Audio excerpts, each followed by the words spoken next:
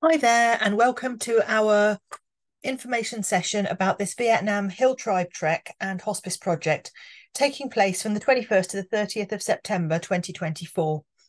My name's Jenny, I'm from Different Travel, and I'm here just to talk to you about the itinerary, what to expect on the trip, and what you'll be doing, and give you a bit more information about things like food and accommodation and all the little aspects of this trek that you might be wondering about.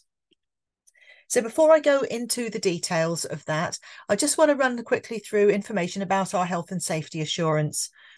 Your health and safety is really important to us, and we take a lot of steps to make sure that you have not just a memorable experience, but a safe one too. So to do that, we constantly monitor and follow the advice of the British Foreign, Commonwealth and Development Office. They provide recommendations and advice to British travellers about travel to different destinations. And if there's ever a risk to our team in a country that we're planning on visiting, whether that's a health outbreak, political instability, a natural disaster, etc., we would not operate a trip to that area. If travel restrictions in either the UK or Vietnam did prevent safe travel, then we would look to either postpone your trip and allow you to book on new departure dates, or to cancel the trip and you'd get all your money back. Please also note that at the time of travel, it's possible that there could be enhanced safety and security measures at airports. Bag drop might take longer. You might need to provide a certificate of health or vaccination. But if anything like that does crop up, we would let you know in good time. So, this is an exclusive trip to Vietnam run by Different Travel. You'll be passing through remote villages and staying in local stilt house accommodation on the way. You're going to be spending time at a local hospital, carrying out specific hands-on tasks to help improve the facilities of their palliative care unit. And you'll be trekking in the Phu Luong Nature Reserve, offering a real big range of experiences where as you interact with the different hill tribes and seeing all sorts of different landscapes along the way.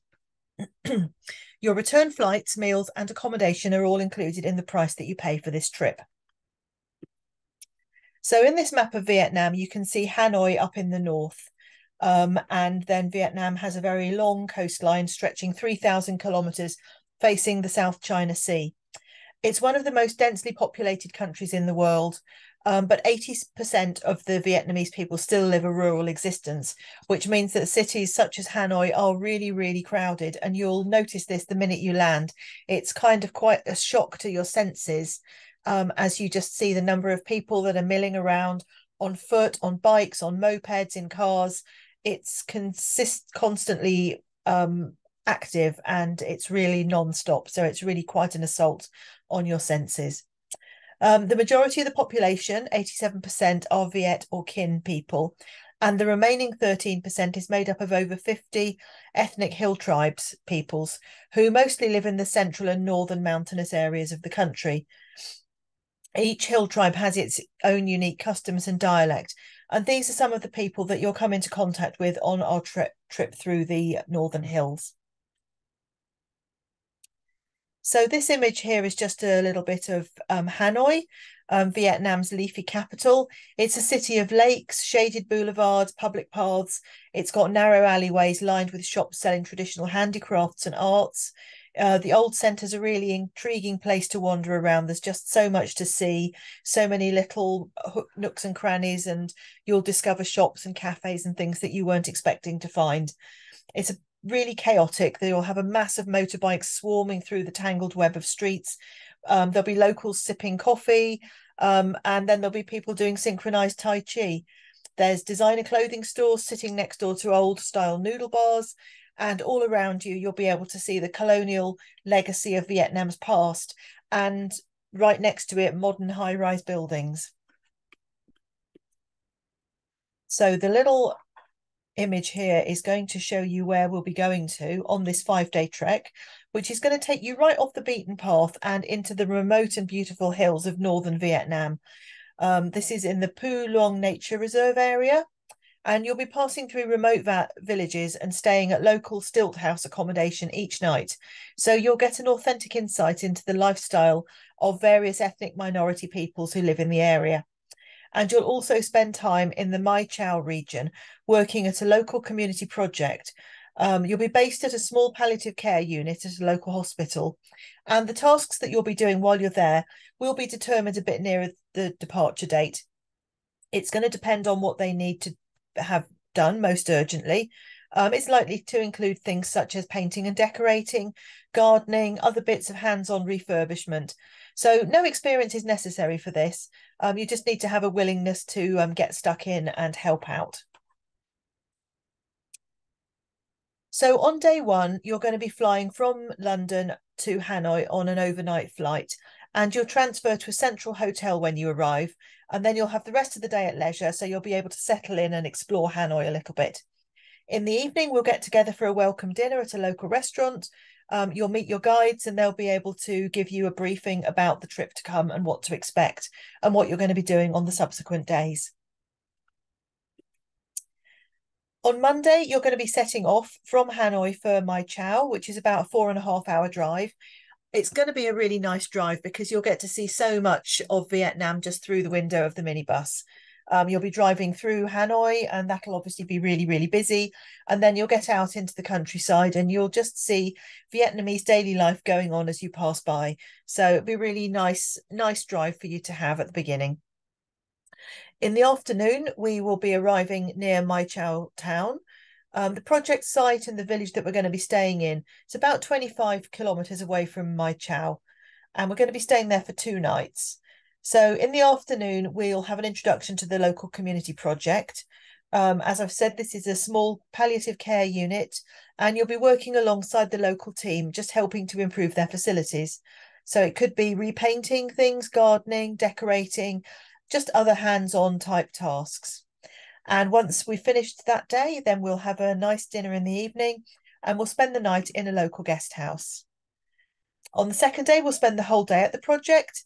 And then once you've finished your work late afternoon, we'll go back to the village and you'll be able to celebrate your achievements with the villagers. There's just some images here, as per the previous slide, of what we will have been doing on these days. You can see some of our group hard at work in one of the gardens there. So on day 5, which is Wednesday, you're going to be starting your trek. We'll first of all, we'll drive to Phu Luong Natural Reserve, and that's where we'll start trekking.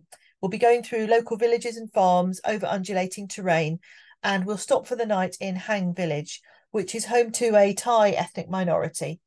We'll be spending the night there with local Thai families in their traditional stilted houses, and we'll get there in time for you to have an opportunity to take a stroll around the village and get to see their way of life right up close.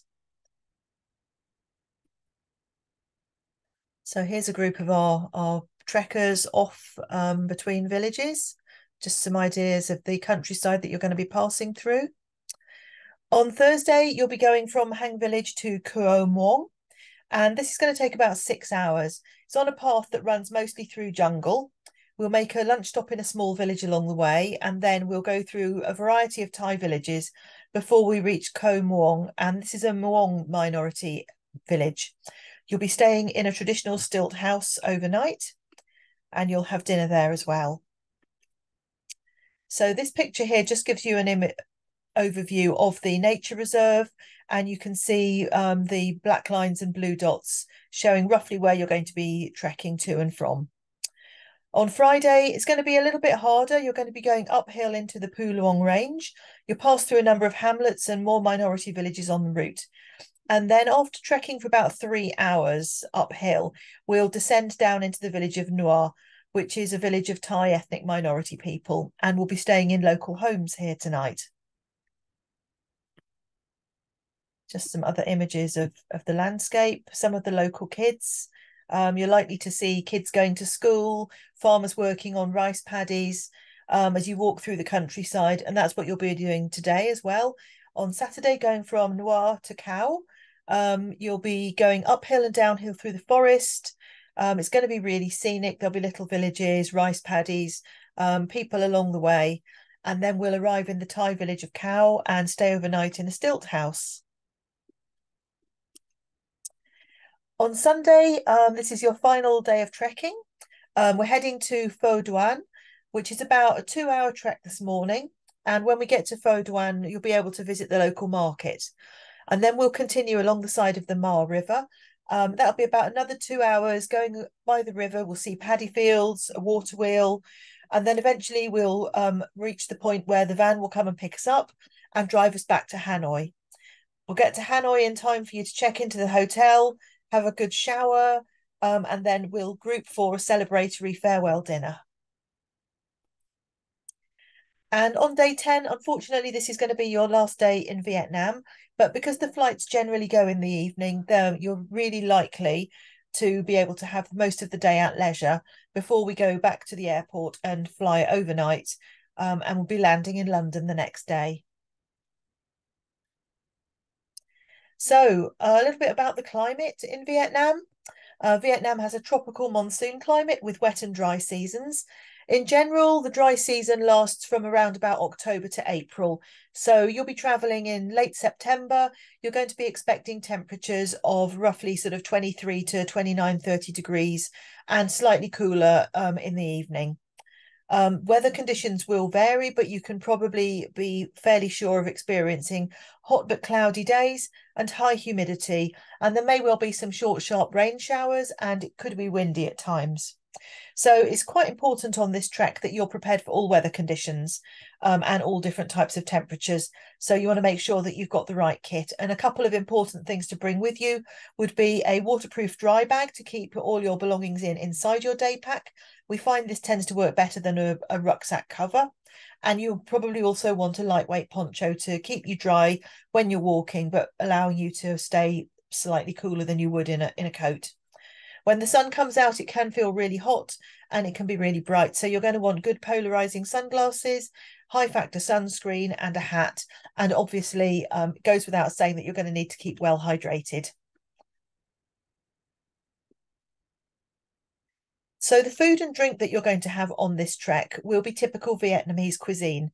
Due to its mixed cultural heritage, Vietnamese cuisine is quite unlike most other Asian cuisines. The closest comparison would be a mixture between Thai and French. Food's generally quite mild. You will find that chili or chili sauce is sometimes provided as a condiment, but the Vietnamese people themselves typically don't eat spicy food. Fish, chicken, maybe some pork are typical dishes served with cooked vegetables and rice or noodles. And the distinctive flavours of Vietnamese food come primarily from herbs such as mint, coriander, lemongrass. There'll be ginger, black pepper, basil, garlic, and things like shrimp and fish sauce as well. So the food through the trek is going to be typical Vietnamese with some Western dishes thrown in as well. It's freshly prepared and it will be plentiful. So you're really not going to go hungry on this trip. You're going to have breakfast and dinner at the stilt houses that you're staying in, and lunch is likely to be at local homes along the way. And when we're staying in hotels, you'll probably have dinner at local restaurants. So a typical menu for the day would be pancakes, fruit, coffee, bread, eggs, omelettes, and fruit fritters for breakfast. You're likely to have something like fried noodles with vegetables and egg or bread for lunch.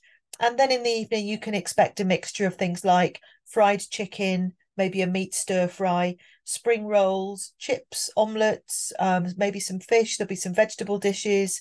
You may be served noodles, and you'll probably have fresh fruit to finish with. So there's some images here just of the food that we've had. This is one of our groups on an earlier Vietnamese trek, just giving you an indication of the kind of things you can expect to eat. In terms of drinking, tap water is really not safe to drink in Vietnam. And that doesn't just go for drinking, that actually goes for things like brushing your teeth, rinsing your mouth out. You really must do everything you can to not ingest the water. So you should only use bottled or purified water. You'll be provided with bottled mineral water on trekking days.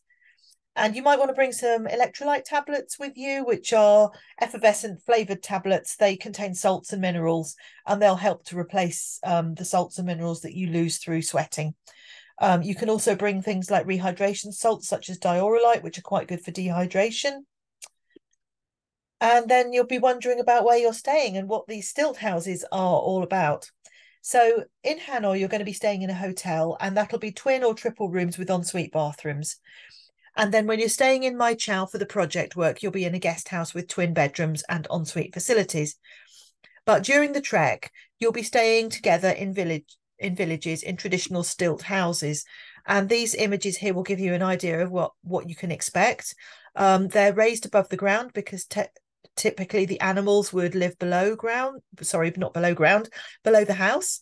There'll be a really large room with lots of mats and bedding laid out. So you're going to be all sleeping in one traditional stilt house on mats on the floor. And as you can see, there's mosquito nets hanging up above. And here's a group of our trekkers outside one of the houses.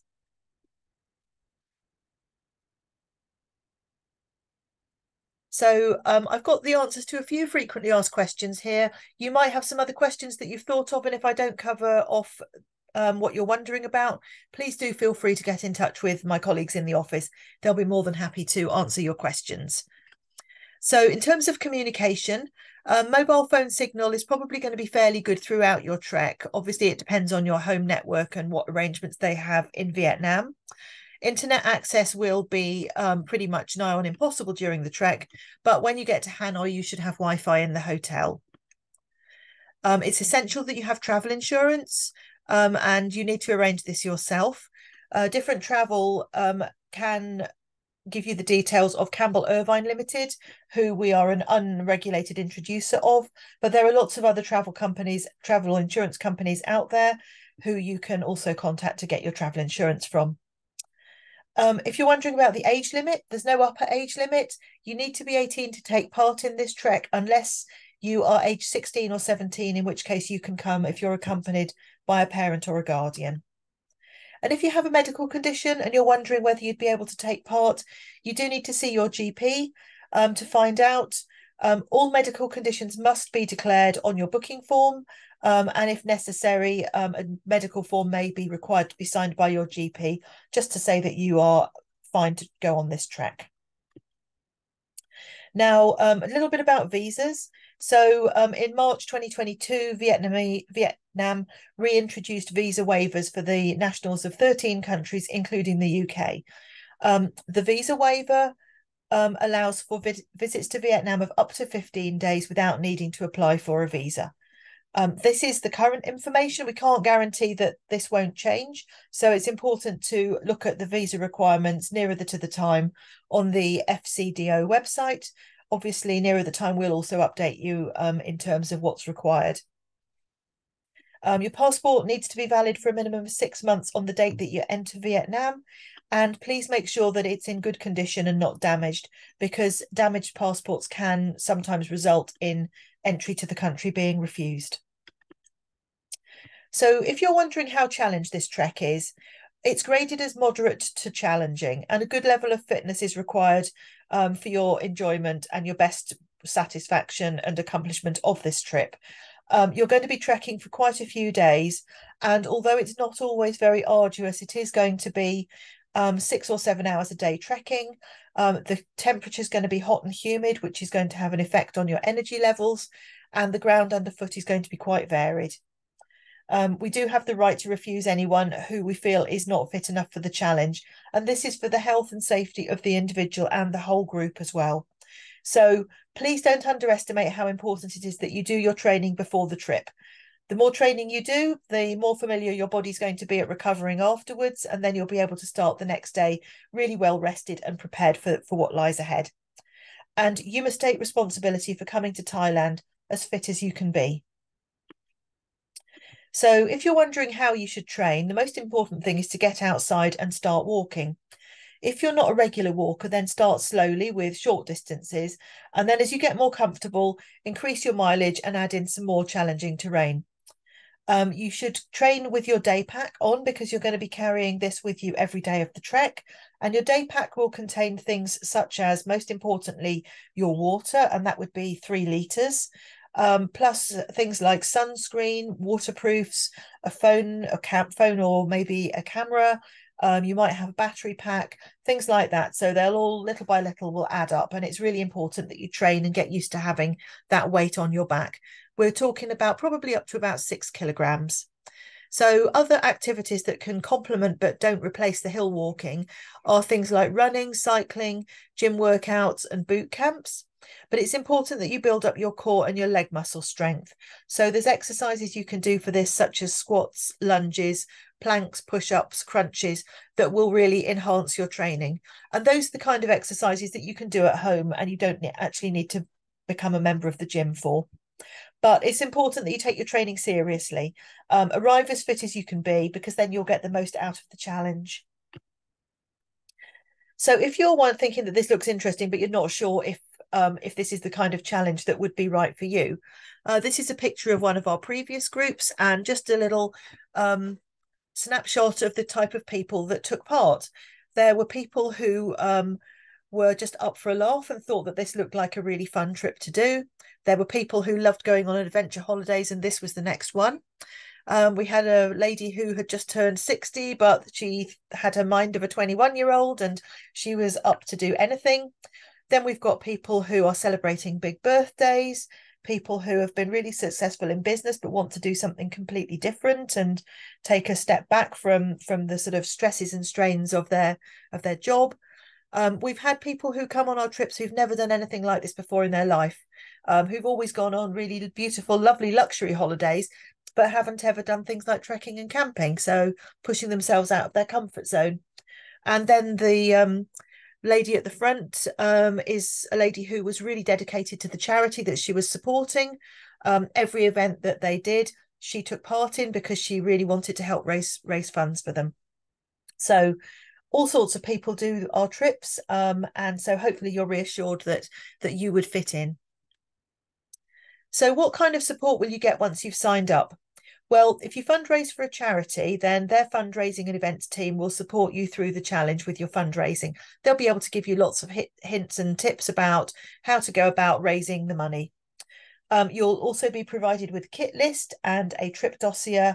There'll be a training guide and also some discount vouchers.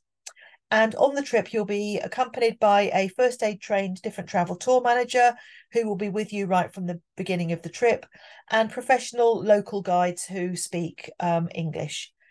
There'll be a pre-departure meeting with your teammates and different travel. That might be online because this trip is likely to attract people from all over the country. So there's lots of different support for you in different areas. And if you have any queries, you're obviously very welcome to get in touch with us in the office.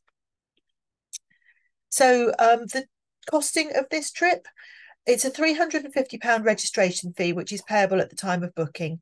And after that, you can choose one of 3 different options. You can take the self-funded route, where you pay your own tour cost balance of £1,900 by the 12th of July 2024. And then you can fundraise separately for any charity of your choice, but that's not mandatory. But any fundraising undertaken may not be used towards your trip costs. It needs to be kept separate. You can also take the sponsorship option, where you fundraise £3,800 for your chosen charity, and that includes £1,900 for your tour cost balance and a £1,900 donation to charity.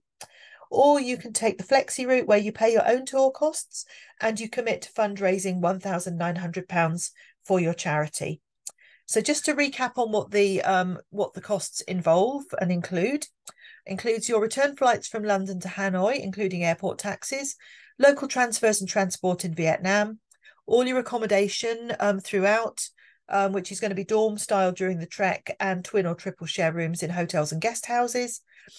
You'll have meals from dinner on day 2 to breakfast on day 10, your different travel tour manager, your English speaking guides, and all the project materials and coordination as well. The things that it doesn't include are a Vietnamese visa if required, any personal expenses for snacks and souvenirs, any vaccinations that you may need, travel insurance, tips, which is optional, but generally we find that most people find that the guides have been fantastic, have really helped them get the most from the trip. And we'd recommend around £40 to £50 per person. And then your personal trek kit and equipment obviously isn't included in the actual trip cost. If you're interested in a single room, obviously you can't have this in the the traditional stilt houses, but for the hotels and so on, you can. It's £175 for hotels only. So if you think this looks really amazing and you've always loved to go love the thought of going to Vietnam and you think this would be a brilliant way to see a little different part of the country, how do you sign up? So visit our website, www.different-travel.com. You can follow the link shown here, which is trip/Vietnam Hilltribe Trek Hospice.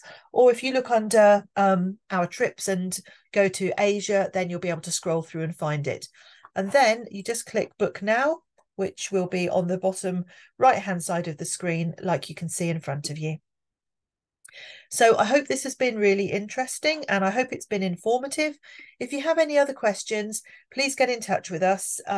You can go to www.different-travel.com. You'll find our phone number there, which you're very welcome to ring during office hours, or you can email us on info@different-travel.com. Thank you very much for watching.